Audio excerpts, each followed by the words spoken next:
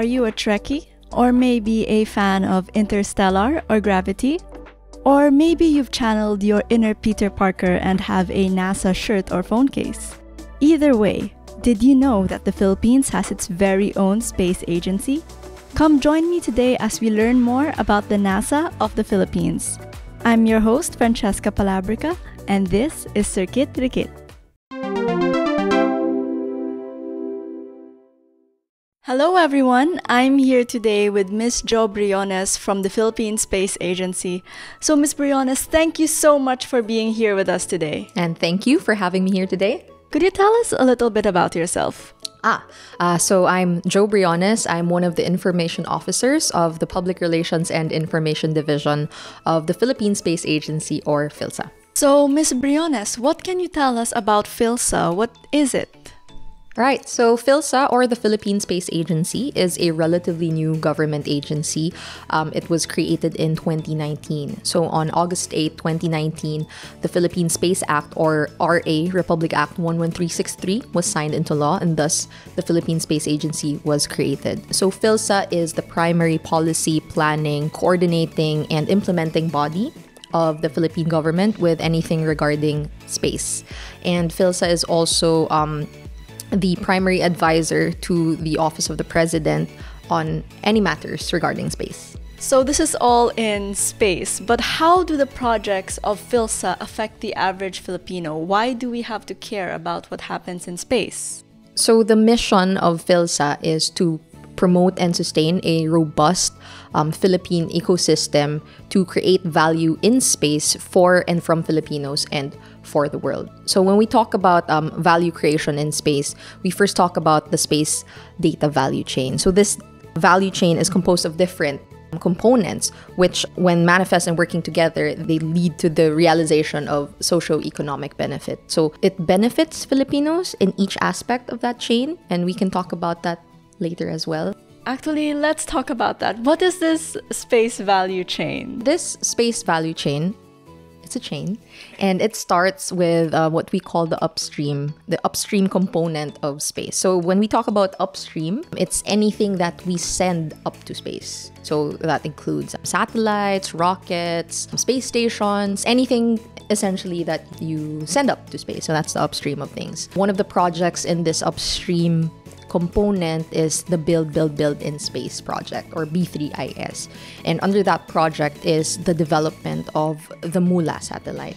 So the MULA satellite is the next generation of satellites. So if you know about Diwata 1, Diwata 2, the Maya series, MULA is the next generation of satellites. And this is going to be a Filipino-designed and Filipino-built satellite.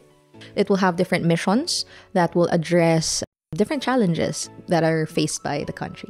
What do you see in the future for PhilSA? What do I see in the future for PhilSA? Well, of course, we do aim to actually be, the equivalent of NASA here in the country. We want to be able to create value in space. And we also aim to create more jobs, not just for people in STEM, not just for the scientists and engineers, but also what we call the allied fields that we don't really necessarily consider or think first that are related to space. Like, for example, policy, because we have space policy, we have space law, we have space science communication, etc.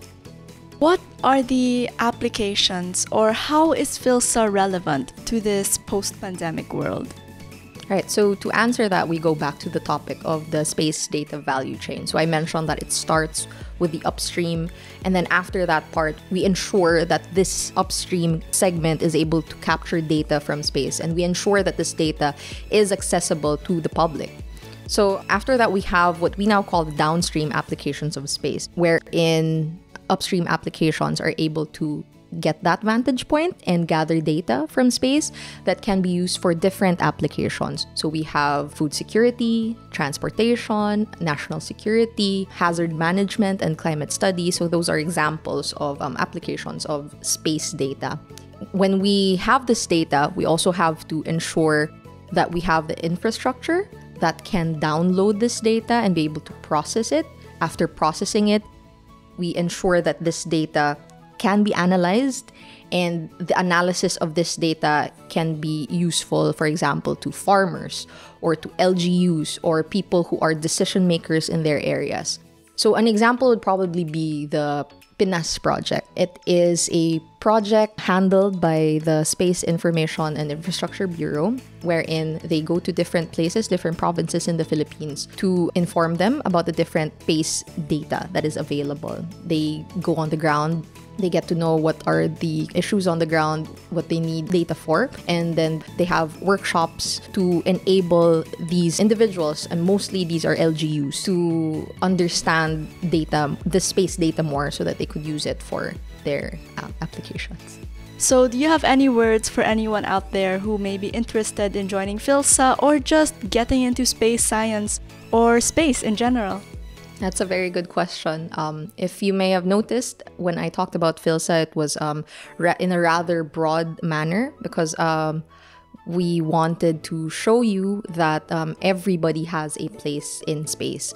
So whether you want to go into the upstream applications of space or the downstream application of space or any part of the space data value chain, there is a place for anybody in space. And like I mentioned earlier, it's not just for the scientists and engineers, it's not just for STEM, but also in the allied fields. So we would encourage people who are in the social sciences, who are in policy planning, etc., to be part of, you know, this entire space ecosystem. Because space might seem like a lofty goal for people. It seems out of reach, almost quite literally, because it's in space. But everybody is affected by space. There are a lot of technologies that we might not know are actually, you know, space-based. Like, for example, the basic things like GPS. You know, that's space technology. Even the cameras on your cell phones, the selfie cameras, they were created as an offshoot of the different sensors that they put on cameras that they sent to space to capture data from stars and all of that. So yeah, I think I'd also want people to be more curious, because it's with that curiosity that you find interest and eventually your passion. Because right now you might not think that you are meant for, you know, space, but there are different aspects of space science and technology applications that anybody can be a part of. Thank you so much for taking the time out of your busy schedule to talk to us. And thank you for watching all the way up to the end. Once again, this is your host, Francesca Palabrica. And I am Jo Briones from the Philippine Space Agency. And this is Sirkit Rikit. Don't forget to stay tuned to find out more about what PhilSA does. Follow us on our social media accounts, Facebook, Twitter, Instagram, and LinkedIn at PhilSpace Agency. And you can also follow us on our website, www.philsa.gov.ph.